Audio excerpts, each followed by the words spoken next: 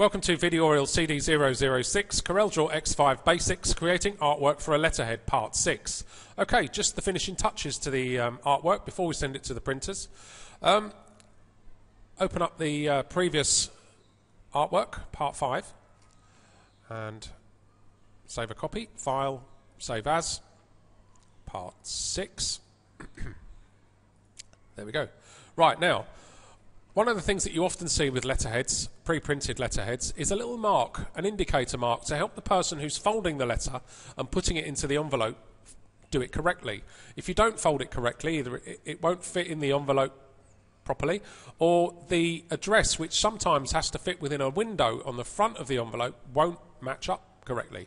It's very important. So adding a couple of very discreet guides is a good way to make sure that people don't make mistakes when they're putting the letter.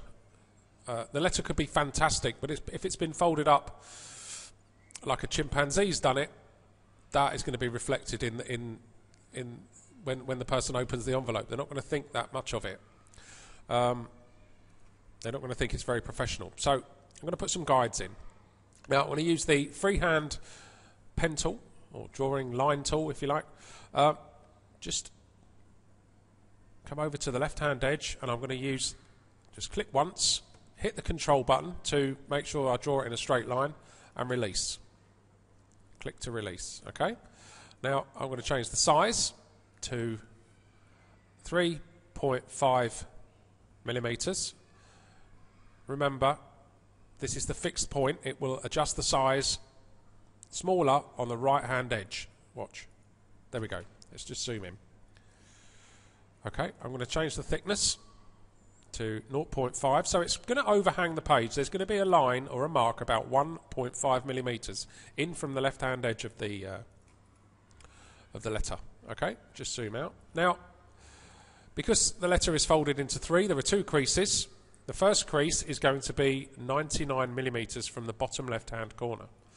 Okay, so we need to change this dimension again using the transformation docker, the position tab or button. 99. Now I need to create one more mark at 198 from the bottom left hand corner. Okay, so I'm going to create one copy. I'm going to position it at 198 millimeters from the bottom left hand corner, hit apply, and if we zoom out, there it is, done.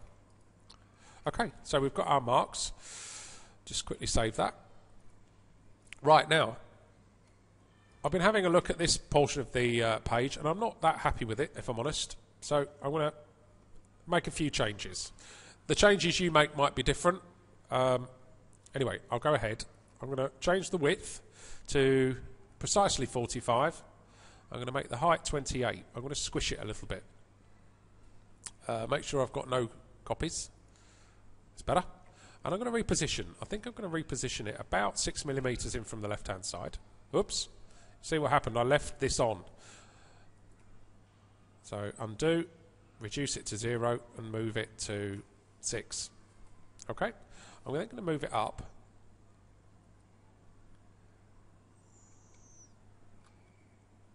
Till it looks kind of about right. Now, I quite like that. So I'm going to just round that up to 277. Okay, that looks about right. I'm happy with that now.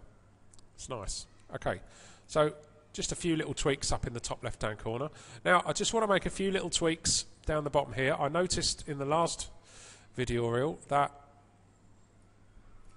there wasn't a space in between the area code and the telephone number. So I'm just going to use the text tool to come down here and add a space in here, and then just remove it. There we go. Put that back. Okay, so a little change to the text there. Added an extra space here to define the area code from the actual fax number.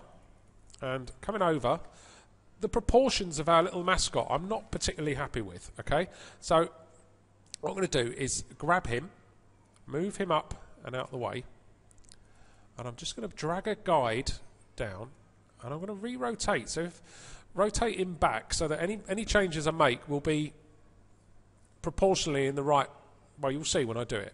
So I'm going to click once, then again twice, and I'm going to rotate it so that it's roughly horizontal again. Okay? Then what I'm going to do is arrange, ungroup. I'm going to move his helmet out the way. Control Z. Now I want to do it so that it doesn't move.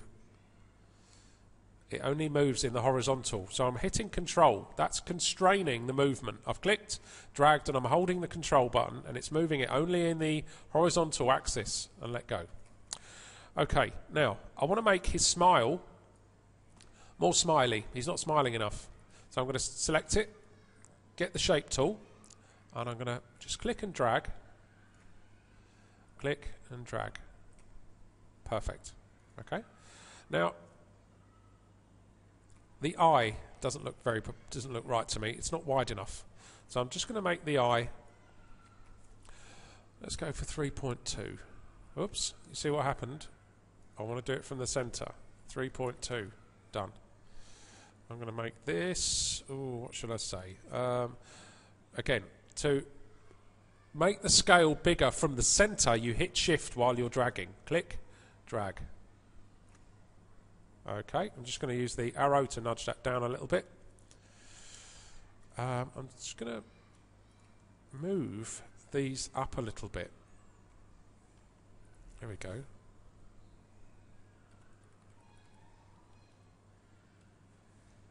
Maybe movies now. Again, the changes you make might be slightly different. I'm going to make it a bit bigger. A bit bigger. Oh, it's too much. Let's just go back a notch. Right, zoom out. Needs to come down a bit now. Select it all. Move it down. Okay, now I'm going to move this back. Now I'm going to select the glass. No, actually, there's one more thing. This gap here is too big. So I'm going to use the contour to go outside by about 1 millimeter. That's too much. Edit. Undo contour. I'm going to go 0.5. Arrange. Break contour apart. Now, I want to turn this. I'm going to delete this shape and keep this one. The gap's much better now. So what I'm going to do is I'm going to select this object first, the contoured object. Remember, I just broke it apart. Hit Shift and select this shape. In fact, no, we'll use the other technique. I want to basically fill this shape here with this colour. Okay, so what I'm going to do is use this to get the colour, and I'm going to use the paint bucket to fill it. Done. Select that shape, delete it. Now I'm going to just select the glass helmet, Shift, select the eye, align, centre, apply, close. Perfect. Okay, he's ready to go back. So just going to select, or just click, drag, select, group. And I'm going to move him back down, just into about the right position. I'm going to click again. I'm going to rotate him back. Just so it's right. Just to, whoops, Control Z, click again and move. Just use the arrow keys. Now, the only thing I'm not so sure about now is these fingers. They need fattening up. Okay, so I'm just going to literally make them bigger. Click, drag. Doesn't have to be precise. Use the arrow keys as well if you need to. It's better. Much better. Right, that looks like it's done. File, save. Now, a word about the colours. Now, what I'm going to show you now is how the printer will send your artwork to the printing press, or to the printing process, to the first phase of the printing process. Okay?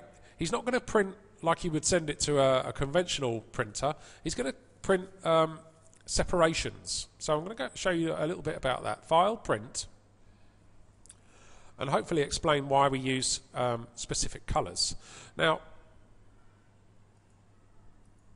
you'll notice the issue. It's basically saying that it doesn't fit on the page size, and that's to do with the printer that we've got on the page size that we use. But basically, we've got to go into colour, print separations. Okay.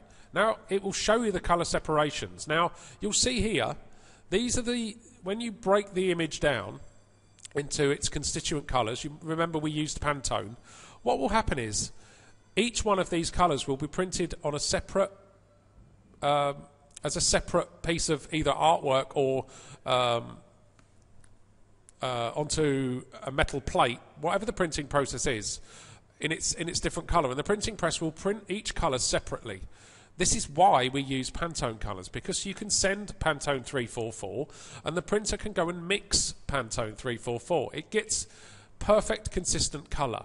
Okay, and what it means is that if you go and get some mugs made or some t-shirts printed, because we've used a very specific colour with very specific mixes, it will be consistent.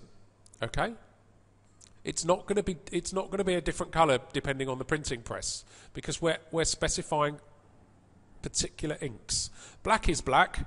The guy can just open up a tin of black ink, put it into the printing press, print it.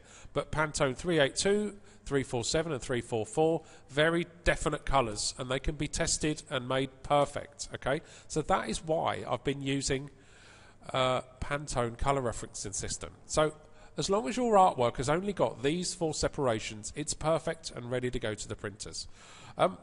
That's it. There are a couple of additional videorials after this one to help you set up the letter, or at least export an image that you can use to set up the letter in a word processor, and also another videorial to show you how you can convert this into a laser printed artwork rather than pre-printed. So if you can't afford to get some letterheads printed and you just want to, or you don't print large enough volumes, then you can create some artwork that's just fine for working with a laser printer. Okay, they are subtly different, but like I say, in the next 2 videorials we'll go over those 2 things. Thank you for watching.